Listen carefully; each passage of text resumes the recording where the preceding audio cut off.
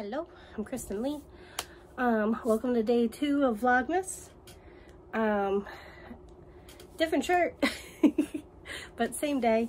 I'm pre-filming as much as I can,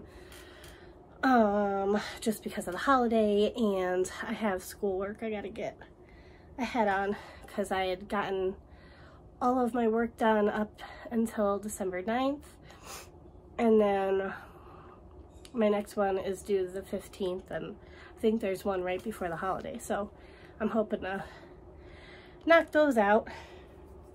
Oh no. Oh, it's right here. Okay, so before I had left, actually, first of all, I don't know if you can see this. Oh, maybe a little bit.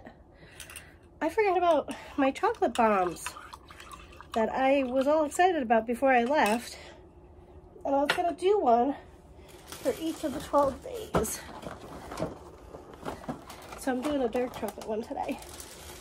I'm waiting for it to melt, so there's that. But anyway, before I was leaving, I was trying to get Christmassy or wintry types of books, just to come home to and have cozy mysteries and stuff waiting for me. I think we did it with Peter Mon's book club last year. Excuse me.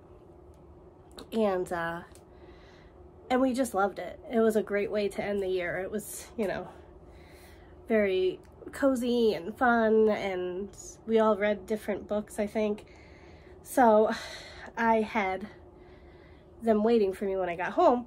But another thing that I wanted when I was in New Orleans was I wanted to buy a book from a local author and a Christmassy type book in there, or like in New Orleans. So I went to 3 bookstores. First one was a used one, and it was a little chaotic for me. It reminded me like it belonged in Harry Potter somewhere. It was just, it didn't make any rhyme or reason other than to the owner, and you had to ask what you were looking for instead of perusing, so I didn't like that. And then the other one was a really cute store, and they had a lot of like New Orleans stuff in the bookstore, but the books were really, really thick, and I'm like, I was thinking in terms of weight and stuff. So what I ended up buying from that store are some Christmas cards that will be going to vloggerinos and, you know, friends. And she told me that this is a Louisiana favorite. I don't know whether she was just trying to push it on me or what. But it is a Cajun Night Before Christmas, and it's cute, and it's an ornament. So I'm like, this is perfect. It's an ornament and it's a book, win. And the owner of the shop was in the Krampus parade. I think she led it. So that's pretty cool. Hold on one second. Okay, I had a cough. And then another bookstore was in the Garden District. We had taken a few streetcars and a bus or something like that to get to Anne Rice's house. Danielle wanted to go to a certain cemetery that was around the corner from Anne Rice's house, so she's like, why don't we go do this? And we got to the cemetery. It was locked for the night, and I had to go to the potty. It was way too long from streetcar to where we had to go. So she was like, if I remember correctly, there's a coffee shop somewhere around here. And we turned a corner, and there was this, like, it looked like an old building, but inside was like a shopping mall. It was so wild. It looked like a French style house, but then you open it was weird. But anyway, it said on the door you could only use the restrooms if you bought something. And there was a lot of hipster kind of stuff in there. There was a coffee shop, there was scarves and those kind of things, and then there was a bookstore. So I told the lady that was at the bookstore, I'm like, look, I will come back and I will buy books. I just have to use your restroom. So I did, and I kept my promise. Do I have the book? Yeah, I do. So I told her what I was looking for. I said, if you can help me find it, because she was looking to close. I said, if you can help me find it, I'll just take whatever you suggest and go with it. So I said I wanted a Louisiana author, if they're local or whatever. So she suggested this. This is The Long-Legged Fly by James Salas. Oh, it's the Garden District Bookshop. I'll put their information down in the description. They were fantastic. And they had a puppy inside. Well, he wasn't a puppy, he was a big dog. But we all call them puppies. And he was over it. He wanted to go home. And then I told her that I was also looking for a cozy mystery type Christmas book. So she suggested Sherlock Holmes and the 12 Thefts of Christmas. It's good so far. I got to chapter, I think I'm on chapter 5, because I also got the audiobook to listen to on the plane. So I was very excited that I got a Sherlock Holmes book in New Orleans. And then, oh my gosh, I can't wait to kick this. I got a bunch of Joanne Fluke books, who does the Christmassy cozy mysteries. Oh. Oh. Oh, oh, oh. Ah, come here. Oh, nope. Nope. Okay, so I only have 2. Okay, so I have Christmas Sweets, and I have Chocolate Cream Pie Murder that I want to read. And then this is a new to me author, but I was telling my Coast to Coast book gals that I was on the hunt for Christmas cozy mystery. So I think she gave me, well, I bought, but she found these next 5.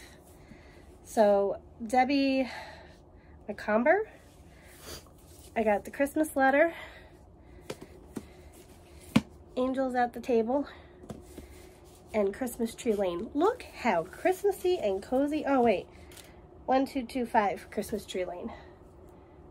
Look at that book. That's so cute. So she's a new to me author. And then she found this, and I've never heard of this author either. Susan Mallory, Marry Me at Christmas. It looks very Hallmark Christmas movie. And then Mary Higgins Clark. For some reason, I remember her books being around a lot in the 80s. I gotta find out if she's the one that wrote Murder, She Wrote. Maybe it'll tell me in the...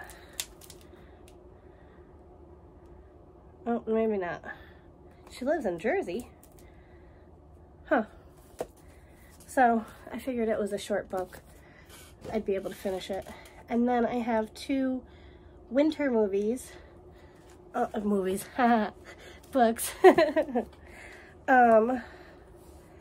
don't remember where I bought this one. I want to say it's my used bookstore. But it sounds pretty cool. It's When a Freak Auto Accident Kills a Driver Carrying False Identification on the remote roads outside of Duluth. Jonathan Stride is disturbed to find a gun in the trunk, and the gun has recently been fired. So you always gotta like a good murder mystery kind of thing, or maybe it's not even a murder mystery. And then I've been telling you that I love Blake Crouch, so I had bought this, I think when Peter suggested it, but I think there's a book before it. I gotta check. But I wanted to read this series, if it is a series.